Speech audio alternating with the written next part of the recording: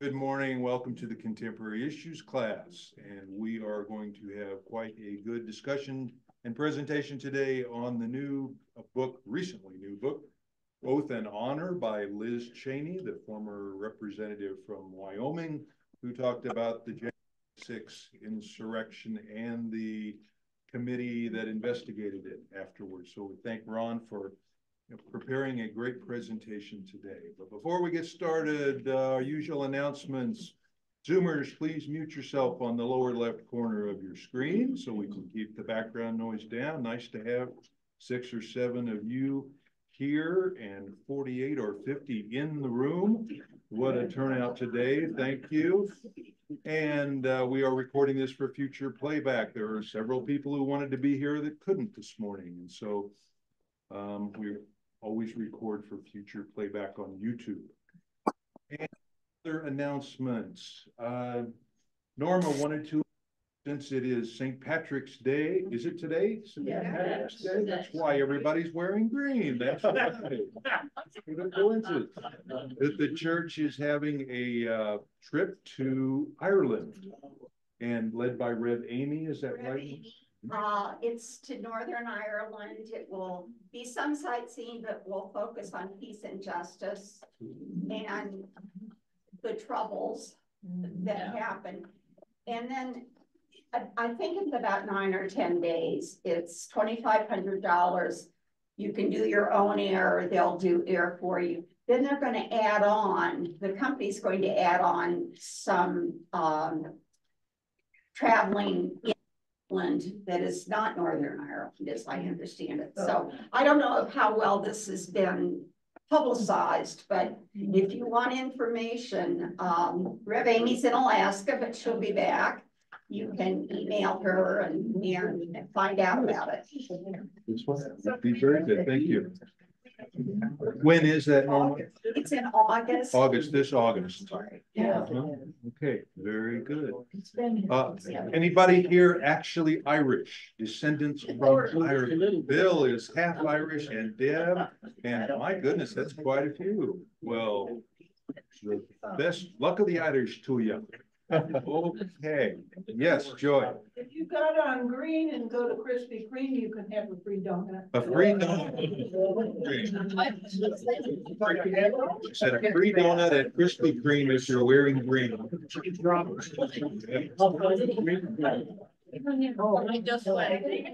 Okay. All right. We want to have plenty of time for Ron to present today and for discussion also. Do you want to take comment in your presentation? A few brief comments. But we're going to have time at the end to take more. Also, I want to comment for a moment about, of course, our topic today is political in nature, not unusual for us, and it will be harsh on Mr. Trump.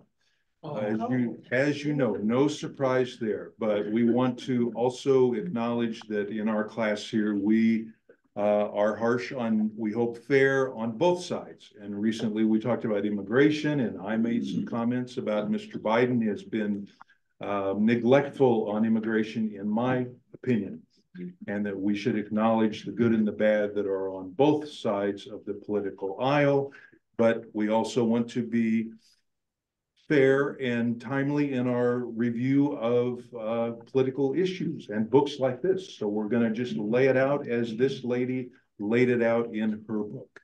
And I hope we, as Christians, that we pray for Mr. Trump and that recognize that God loves him as he does all people, and that the things that Mr. Trump does and says that we don't agree with, God can change his heart and help him to see. Are you going to reassess? All right, the wife said the elephant in the room. The orange.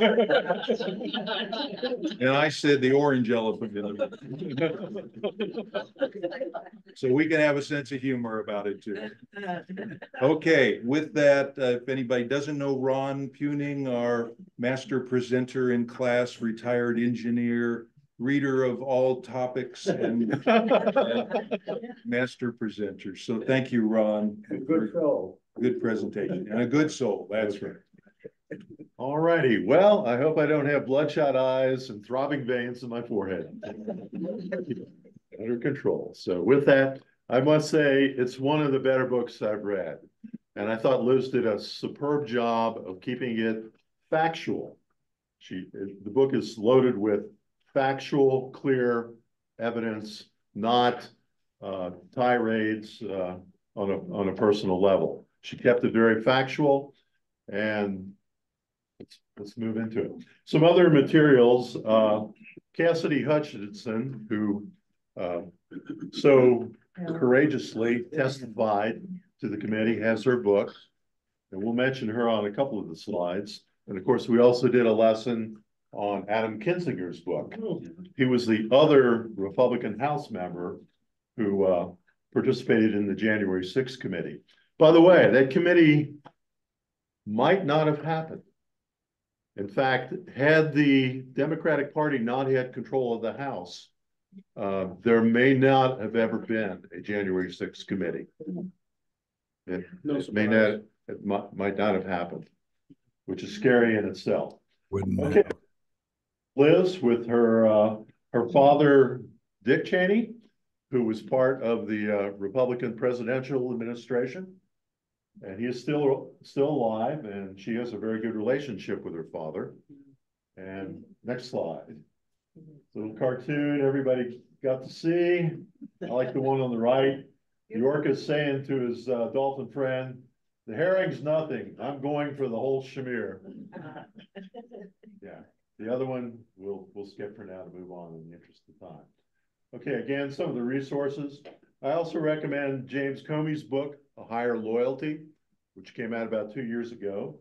For those of you who watch PBS, you want to make sure you watch The Story of Fascism in Europe by Rick Steves. And it shows how fascist or authoritarian regimes can rise and come into power, how they did in Europe.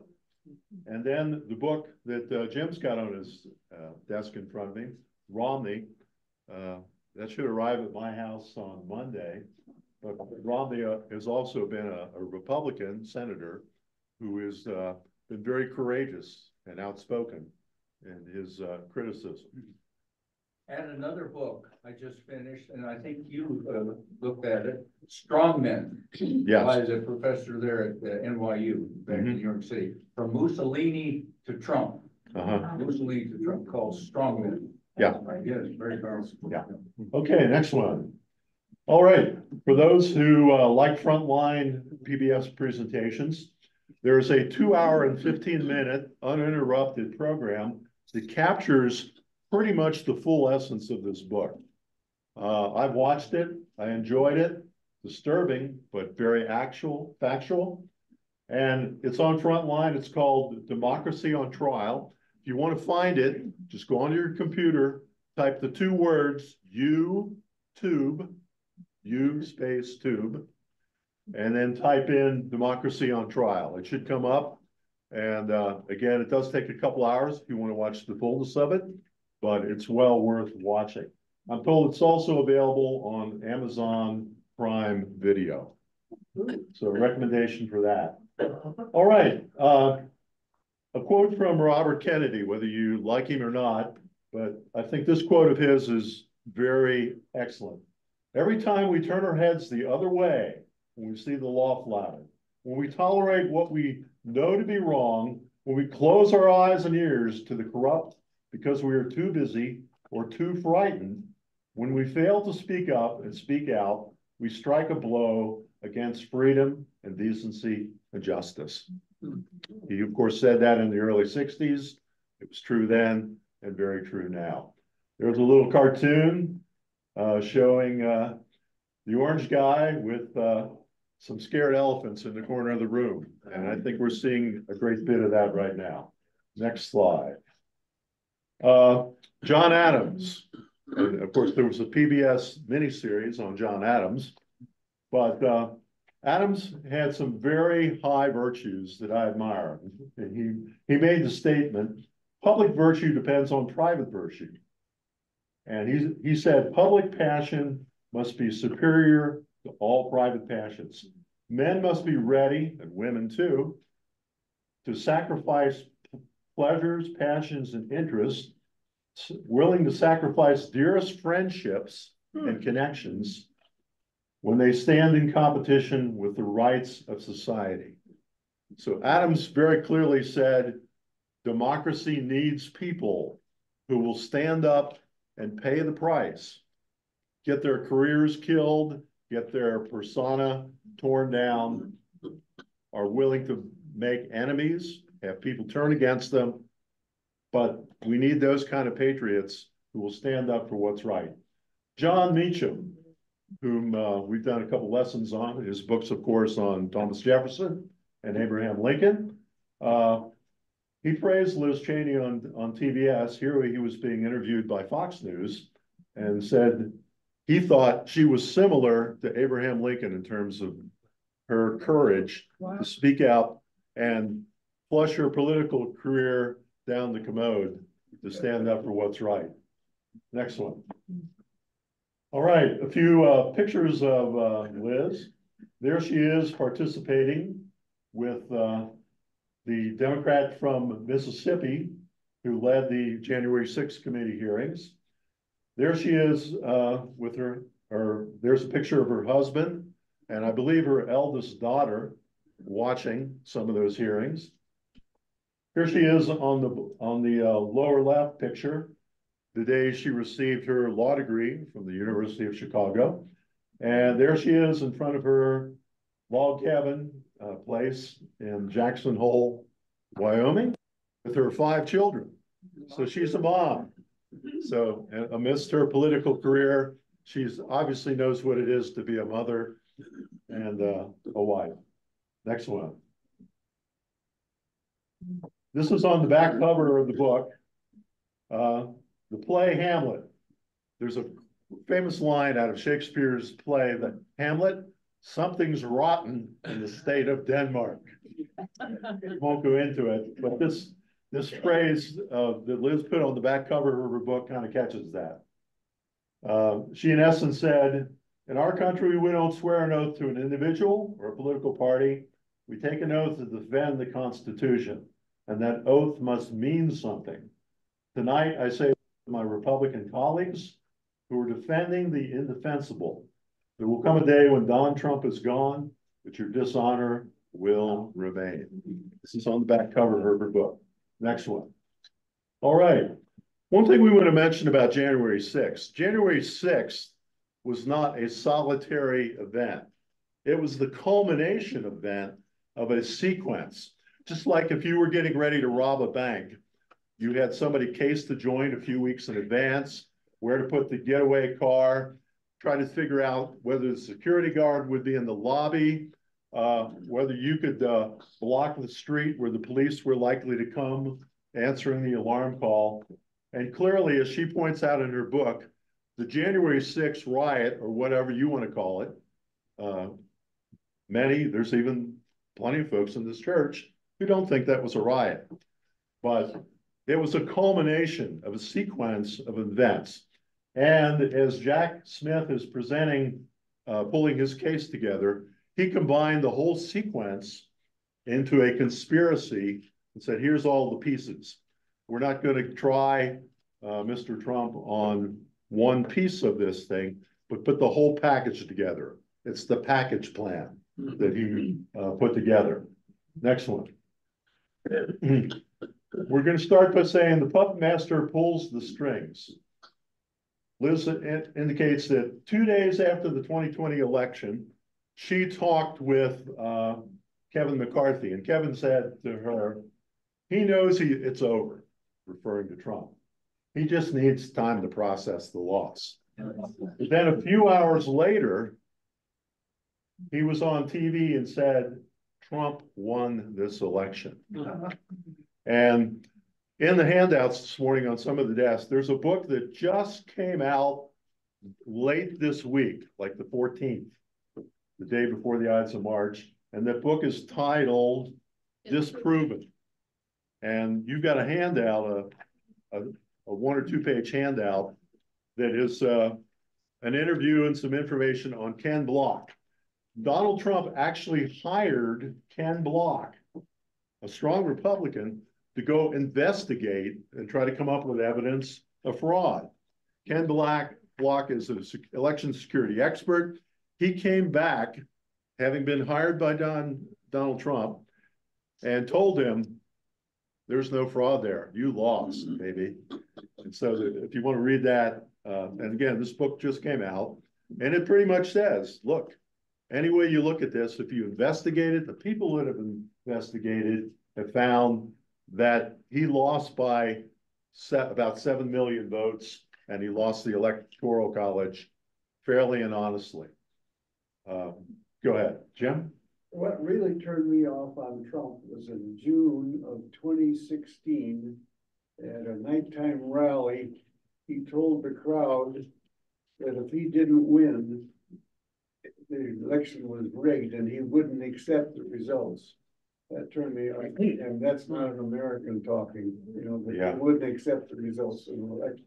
And I believe at a talk in Ohio that he gave yesterday, he said if he lost, there would be a bloodbath. Yeah, that's pretty scary. Yeah. So again, there's the book Disproven and Ken Block being interviewed. Again, Block was hired by Trump, and you can be sure he had a preliminary bias when he went into the investigation to try to give Trump the results he wanted, but just didn't happen. Next one. Big lie bias. We want to talk about the red mirage rule. If you race a horse, if you go out down to a football field and you're on the goal line and they put the best racehorse in the country ready to be in the Kentucky Derby, and you have a race for 20 yards, you can beat that best racehorse. But somewhere around the 20-yard line, that horse is going to overtake you and beat you to the other side by a big margin. This is something we know happens in elections where Democrats often vote early and their precast ballots are counted just a little bit later. So we know what happened in 2020. They started counting votes in many of the states, and Trump went out ahead with the same day votes. But then as the big masses of precast votes started getting counted that are heavily Democratic started coming in, the racehorse took the lead and won by a substantial margin. So they call this the red mirage. And it's a well-known phenomena which has occurred in just about every election in the last 30 years. Next one. Okay, the big lie. There's the hair dye that didn't come out as well as we would like. But November 19, 2020, there was a press conference claim, and look at the number of states they claimed that there was election fraud in. Georgia, Pennsylvania, Michigan, Wisconsin, Nevada, and Arizona.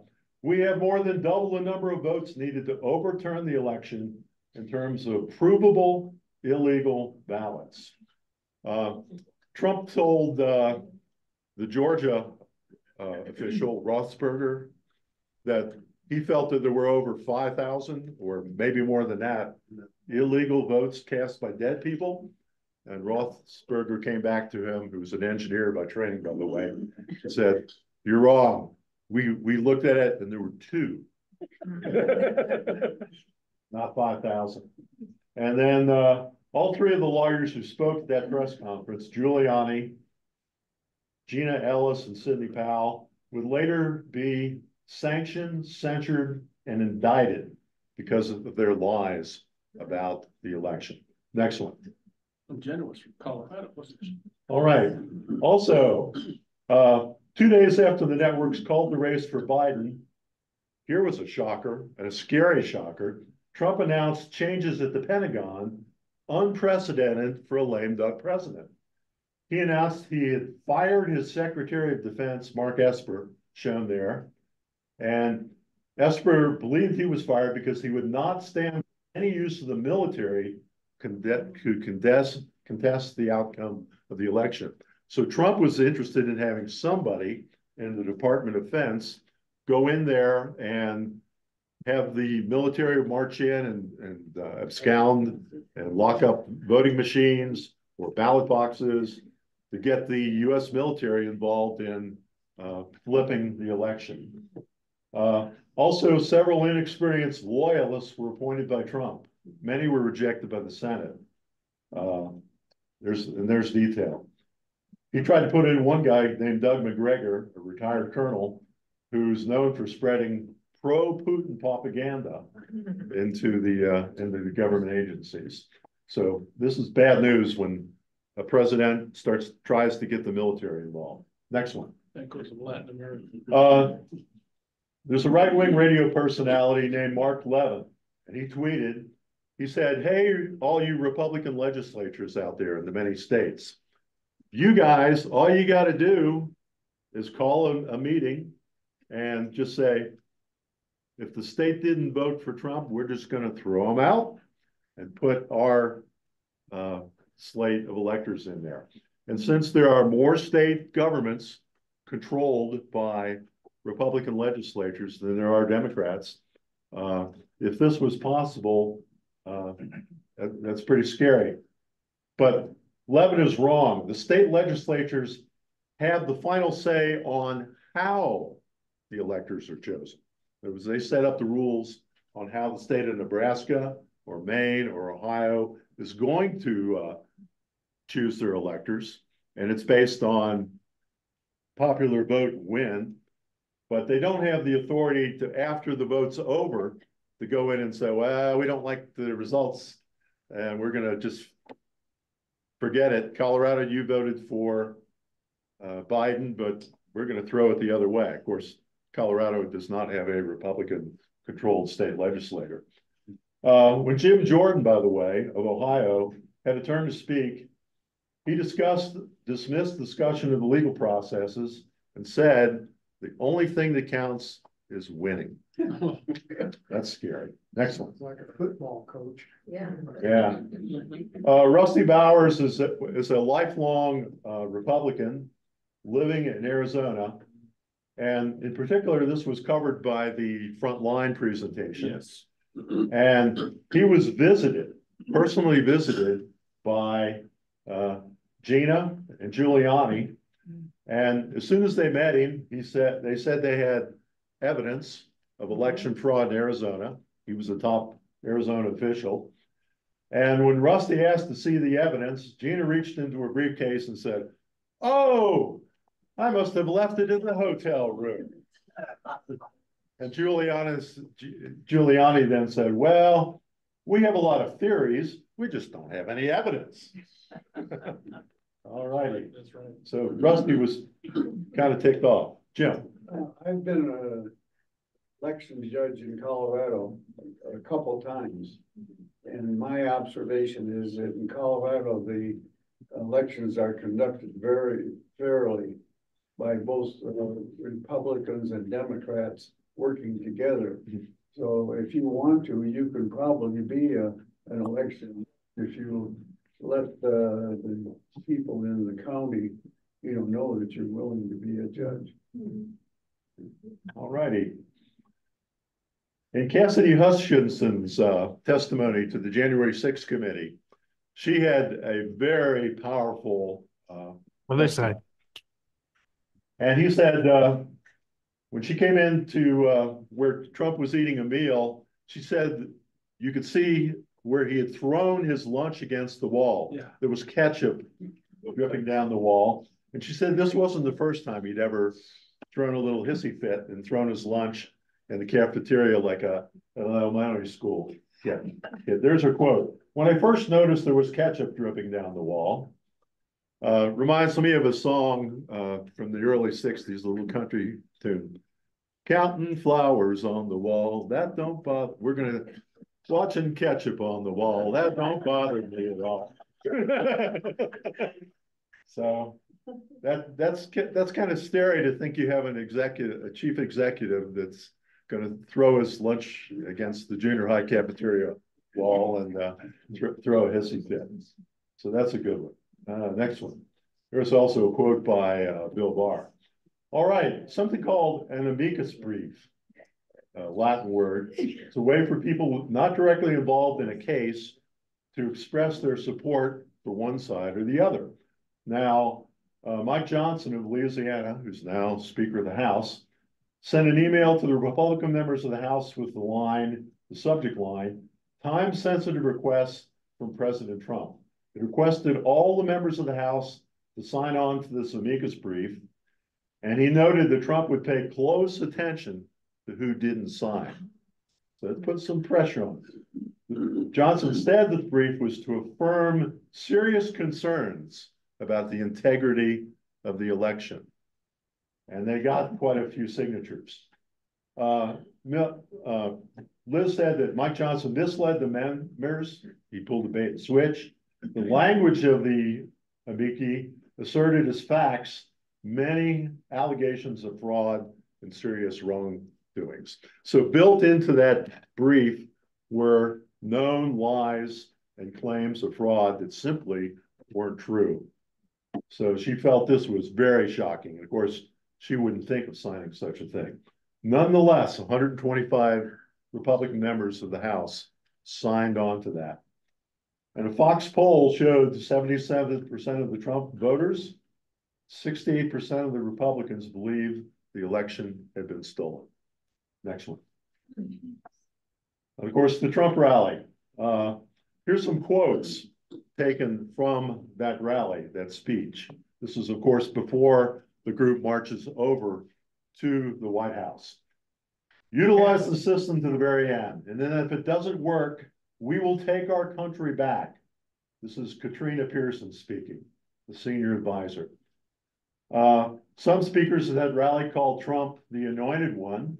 And said, a group of wicked men has stolen our republic, and this is our 1776.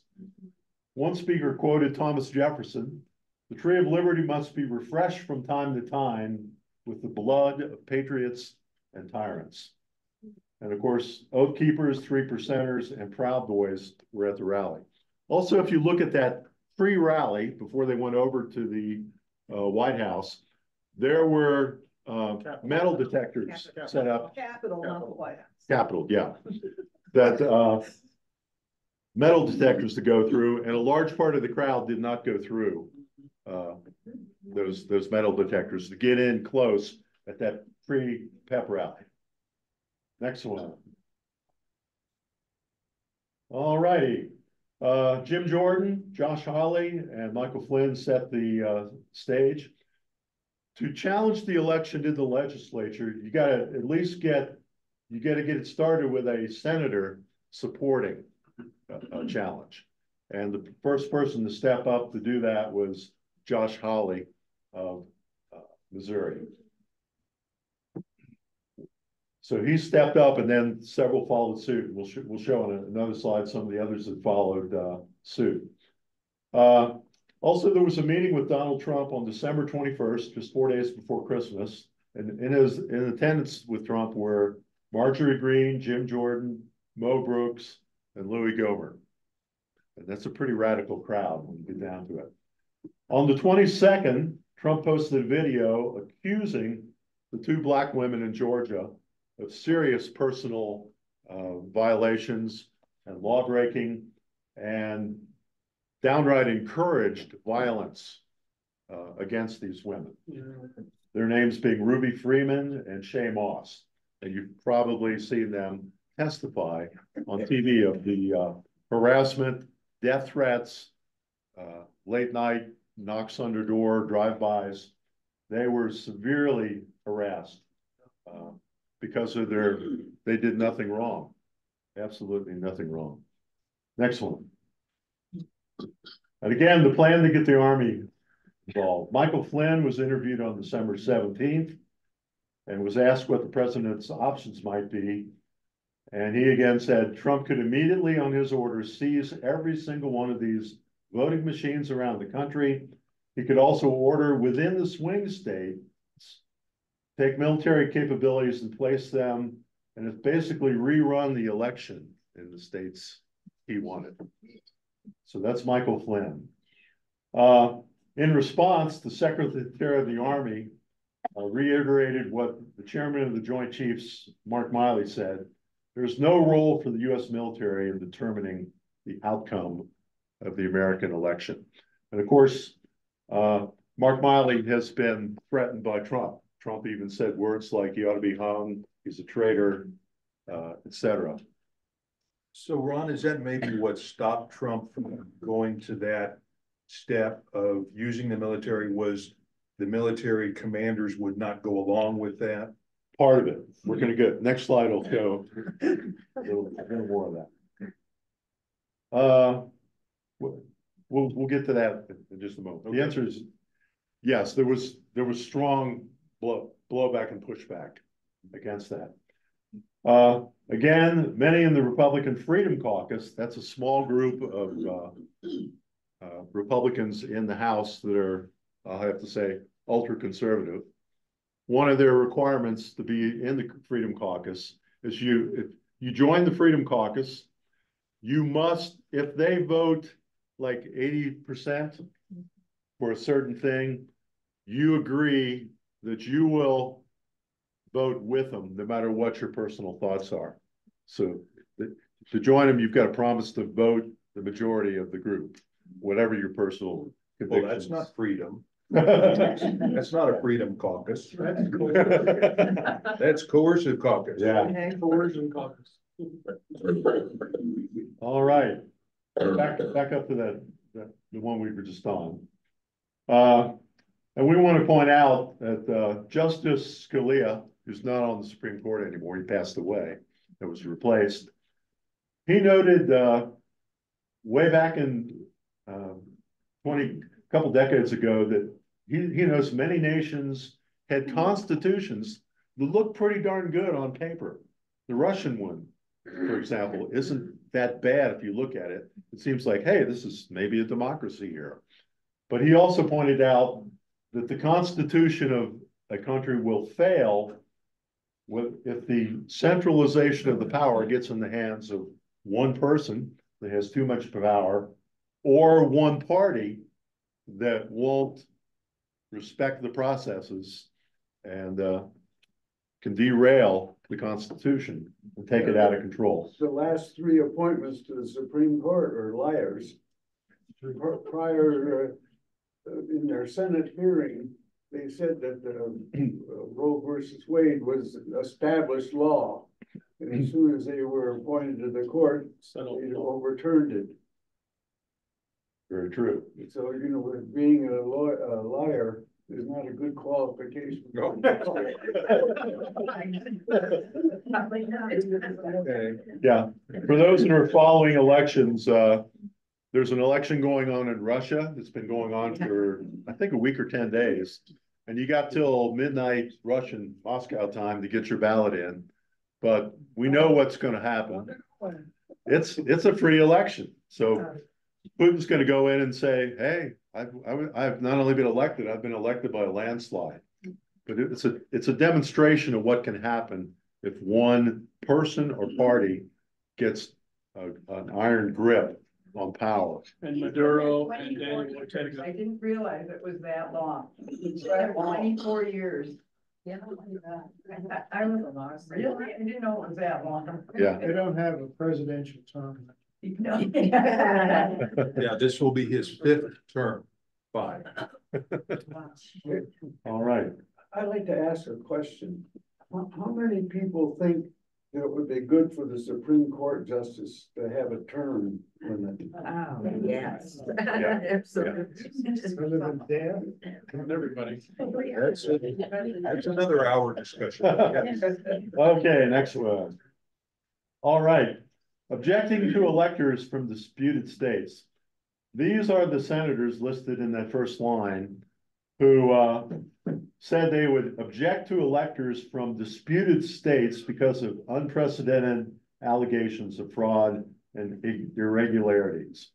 And those guys were Ted Cruz of Texas, Marsha Blackburn of Tennessee, Braun of Indiana, Daines of Montana, Ron Johnson, Wisconsin, John Kennedy of Louisiana, Langford of Oklahoma, plus the senators-elect Haggerty of Tennessee, Loomis of Wyoming, and Marshall of Kansas, and Tuberville of Alabama. Senator Cruz proposed a 10-day audit that would have violated both the Constitution and the Electoral Count. In other words, Ted Cruz said, let's not vote on this certification that Mike Pence did certify. Let's start a committee and do an investigation. Time delay, you know, if you can make this investigation go for ever and ever, Trump would never have to leave office. So it's also been revealed that Trump associates assembled slates of false electors, flew them to Washington. Wow. Yeah, Michigan. All right. The Attorney General threat. Trump threatened to fire Rosen, who was the acting Attorney General. He's the gentleman on the right picture, and wanted to replace him with Jeffrey Clark in the position of acting attorney. And Clark, by the way, if you look at his credentials, is hardly qualified for that position. The rest of the Department of Justice senior leadership all said together they would resign if Clark took over from Rosen. So Trump was ready to do this.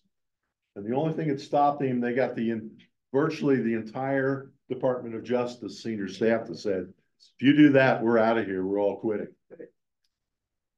So he backed down, but it took pressure right to the goal line to stop that from happening. Next one. Liz also pulled together a public letter.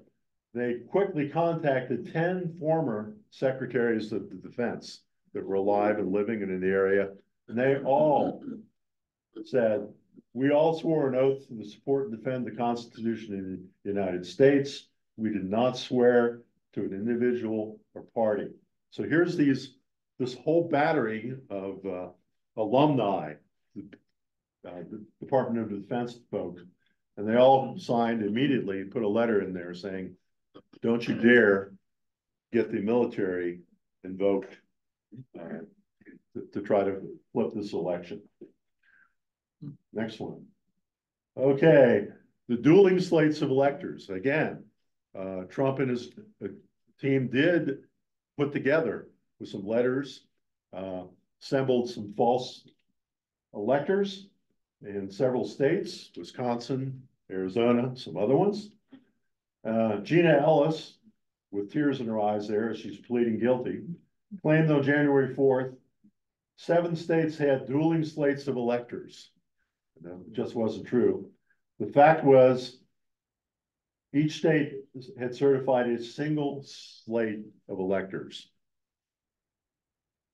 And so what Ellis claimed was at the backing of the Trump campaign, and she was flat out in lie and against the law. She reported there was clear evidence that the states had violated their own laws. There was no such evidence. And there he is in tears, pleading guilty for these charges to Georgia. There was also a threat that went out to Republican Congress members. Eric Trump went on TV January 5th, appeared on Sean Hannity's show and said there would be consequences for any member who did not do what his father wanted, threatening that any senator or congressman that does not fight tomorrow, their political career is over. And there was a certain amount of truth to that. Liz Cheney was overwhelmingly beat in Wyoming, by over 70% of the vote. Adam Kinzinger, I believe he resigned. He decided it was a hopeless case. There's a touch of humor though here. Liz said that there was a little meeting going on where they were signing this amicus brief, Republican, and there's a Republican congressman from Middle Tennessee named Mark Green, and he said to another guy, as people were in line to sign this brief, the things we do for this orange Jesus. So you can get yourself a t-shirt. What would OGA do? What would Orange Jesus do? So that name has now been coined on Donald Trump, Orange Jesus. Unfortunately for the Christian community, it's a sad day when we have an Orange Jesus. Next one. Okay. We could go into a lot of discussion. We could have a whole seminar on the January 6th riot. I call it a riot, and I think if you look at the film, there's innumerable evidences of violent people doing things. Did every person that walked into that lobby do a violent act? No, but large numbers of them did. Things like installing that gallows outside the halls of the Capitol. Trump calling those ones that were imprisoned? Patriots. Patriots. Yeah. Hostages. Right. Okay. There were, as you remember, there were 16 resignations the day after Trump stood by and watched January 6th event go on. One of them was Mitch McConnell's wife, Elaine Chao, who's transportation secretary. But there's a name of the 16 instant resignations of people in the Trump cabinet that said even they. It's not well or publicized. No. It was not well publicized, she said. Wasn't. Ron, it's 11:15, just time check. Yeah, we've just got 2 to go, so. Next one. Dan Scavino, Trump's former deputy chief of staff, said when he testified to the committee, said Trump frankly wasn't interested in stopping that riot. As the violence began to escalate, quote, Trump was just not interested in doing more to stop it. Next slide. We're going to conclude with these two. The famous Roman philosopher Marcus Aurelius. The path to moral excellence is not an easy one. It requires constant self-reflection, self-discipline, and the unwavering determination to choose righteousness over expediency. And then I like the picture on the right and the quote from Albert Einstein. The world will not be destroyed by those who do evil, but by those who watch them without doing anything. That's an Einstein quote. So he was smart in more than just nuclear physics. All right, and then I passed out a what I call a viewpoint lock-in sheet. Hopefully you have some of you can lock in your viewpoint using these techniques. Number one, you can say, I don't care. I don't perceive this as important to my life. We deal with a lot of issues in our life this way. We just say, I don't care. Or as the Germans say, das macht nichts. Doesn't matter. 2, silence. I won't oppose virtually any crime or immoral action that increases the power or control of my pride. In other words, and this is a high percentage of Americans and people in the world. Anything goes if it helps me. I don't care if there's injustice and whatever, let it go. I think it's to my advantage. And then there's the inconvenient truth. When you argue with somebody's conclusion, you can either attack their logic process, say, I don't like your logic process for you to come to this conclusion. In other words, you go out and say, there's the moon in the sky tonight, Steve. And we've got satellite data, we've landed on the moon, and my deductive reasoning says there's a moon circling the Earth. You can say, well, I don't like your logic process. It's A doesn't follow from B. That's tough to fight. Then the people that just throw out evidence, premises, or facts that counter their beliefs. Ignore the facts. I think one of the who's the Joel Osteen made the incredible comment, faith overcomes facts in one of his sermons, which, yeah, wow.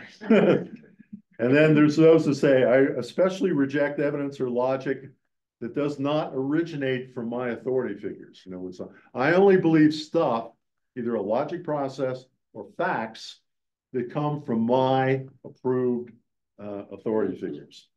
Or to summarize it, I want to rationalize, not reason.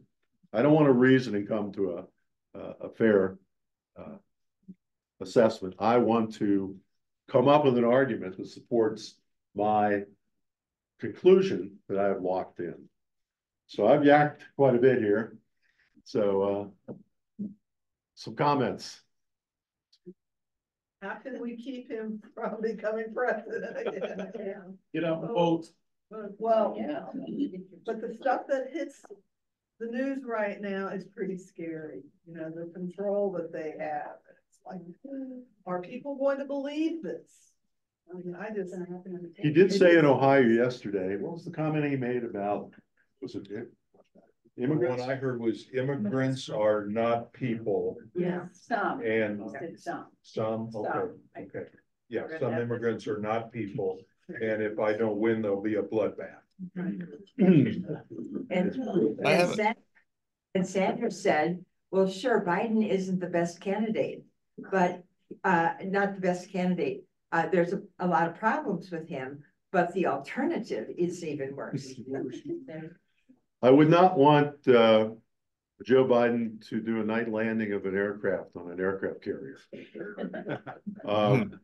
But if you look deep down and say, is there basic honesty and integrity there? Yes. Can he do deep thinking? Again, not a fighter pilot in a Top Gun confrontation. No, neither of those gentlemen is appropriate for that. But yeah, he's got the deep thinking skills still. And he has the experience. Yeah. Grant on Zoom has a comment. Go ahead, Grant. Well, I have a question. Has there been any study done as to how President Obama in 2012 received 63 million votes and Hillary Clinton in 2016 received 65 million votes? And how did Biden end up with 81 million votes? Has there been any study done as to how that happened? Two things. Number one, the population, the electoral population has grown every year for the last 100 years in the United States. And two, the participation rate zoomed higher because of the intensity of passion about the candidates. Okay. One little comment too, Grant. Last year here at church, we had church breakfast where our speaker was the president of the County Clerks Council for Colorado. The county clerks run the elections. And he explained to us how there are audits after every election. There are tight controls, more than we would imagine, across the country by county clerks and others checking the processes of the elections. And it's not well publicized, but there really is high confidence in the security and the results of the elections, more than we would think. Yes, there are some cases of fraud, but they're very small. And that showed up in the 64 court cases that Trump brought to the courts and did not win a single one showing any fraud in any of those cases. So there's high confidence in the American election system. And that's why Trump was not successful in showing any fraud of the high enough level to change any election results. Also, Trump's tremendous popularity in what I call very small town America showed up across the country.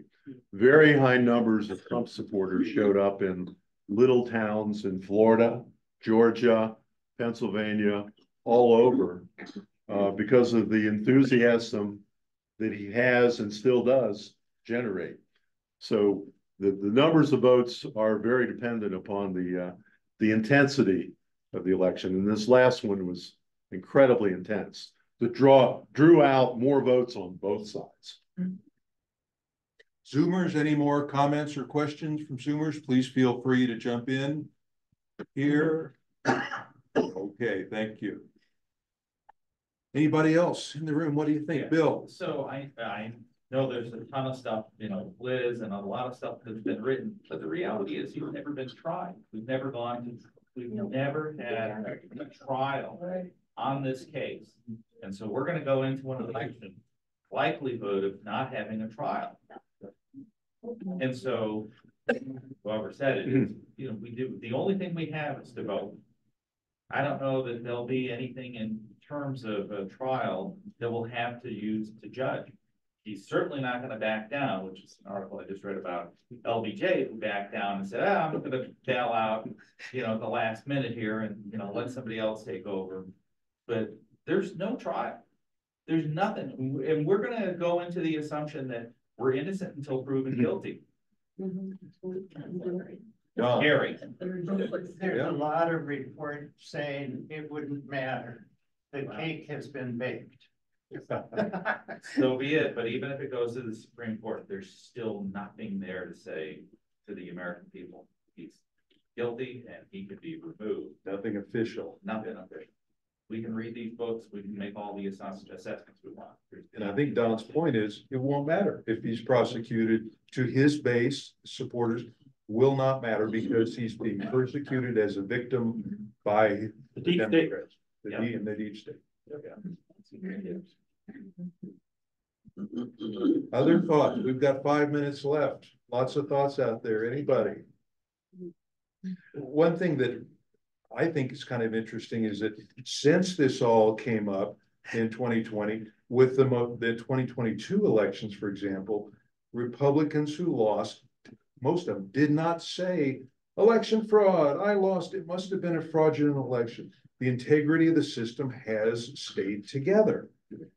So even Trump's extreme challenge to the system, that hasn't been modeled by most other Republicans. There are some Republicans that have gotten together. $50 million is being spent publishing what could be permission to lead the Republican Party by Republican voters saying, I will not vote for Trump. Mm-hmm. Have you seen that on the news? Yeah. It's a very powerful off-ramp for people who are Republicans, hearing their own tribe say, some of us are not going to vote for Trump. Also, it's indictment of the turtle-like characteristics of the American legal system. I mean, even the guy that did the murder in Boulder, the King Soopers there, how many years did it take before he was? It took 4 or 5 years. Several years before he was finally convicted and sent. And because they had to keep doing that. So, but I don't see where anybody could say, well, he hasn't been convicted yet, so we're going to consider him an honest, upstanding citizen until the jury comes back. What bothers me is how many votes is Robert Kennedy likely to siphon off from Biden? It'll be a few. That's what I'm worried about. Yeah, what disturbs me that some Americans are willing to kill other Americans just because of their political views. To me, that's terribly un-American, based on our history. I remember as a kid, I was so impressed at a young age about people that were willing to make a sacrifice and lose their job, political career, whatever, do what's right. In the civil rights movement. You have an example? Yeah, Al Gore's father from Tennessee, when the Civil Rights Act was being voted on, he was told by a lot of the other senators, if you vote for the Civil Rights Act, your career is done. You're cooked. He still voted for the Civil Rights Act. And true enough, his goose was cooked in the Tennessee Senate. Well, that's election. Liz Cheney. And Liz, yeah, Liz was absolutely clobbered.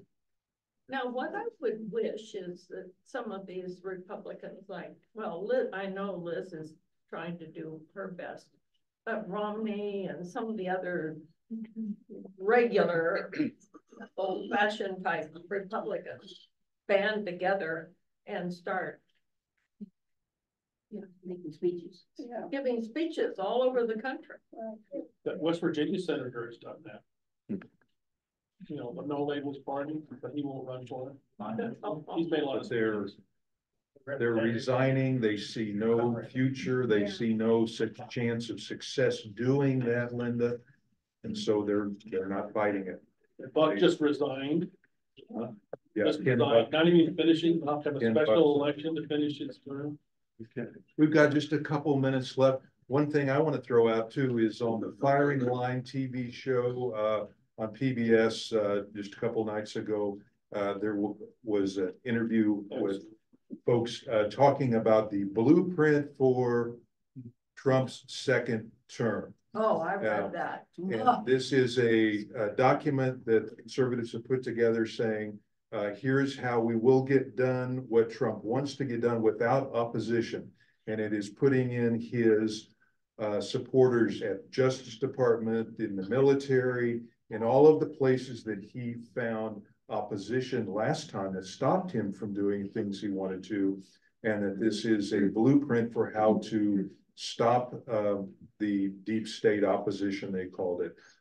Very interesting and not getting a lot of publicity. Did you hear about that, Gene? Yes, and so It's scary as all get out. so instead of having some departments that do have some modicum of independence, this is the way to get them all to fall in line. So the plan will go without opposition. Ron, would you say Trump missed a big opportunity when all those 16 were going to resign? He should have said yes. Good question. I don't know. Well, one of the things that in that report is that he would eliminate the Justice Department. The independence of the Justice Department. Yes. The first kid I sponsored from the Philippines says, "We are now heading to Ukraine, passing the Suez Canal." Whoa. They're gonna pick up soybeans from Ukraine and deliver them to Iran. Woo, interesting. Okay, last couple of comments, Deb. Oh, this is just so, the message I'm hearing is, you know, resigning versus standing up. And that's such a hard decision to make when you're standing so alone. Even in an organization, you know, and I'm working with government compliance in my job. And there's a lot of resistance to it from people who work within the organization. And so I'm really struggling with that. And even in our politics, like I think of you called her Mitch McConnell's wife. Well, she was the Secretary of Transportation. No, she was over transportation. And I worked for the DOT during the time that she was head of that transportation. And I just thought, why isn't she saying something? Because her husband was the Republican, you know, and she couldn't say anything, right? That was a really good example of how much stress and that power and that intimidation and, you know, can destroy her husband's career, her family, everybody. I mean, it's just a really hard thing. And how do you stand up to that level of power when you're just a solo person? How do you do it? That's the thing I struggle with all the time. And when you have unethical behavior in an organization or in a government or a church, whatever it is, how do you stand up? And how do we stand up against this? And what's it going to do for our grandchildren? That's scary to me. It's really scary. Very scary. There you go. We're out of time. Thank you, Ron, for a great presentation. Yeah. Thank you, everybody. Thank you, Zoomers, for being with us. We're gonna steal your book. Bye. Bye-bye. And, The winner Give away is. the book. yeah, let's see, Rogers? Sue? Ah, You got- right.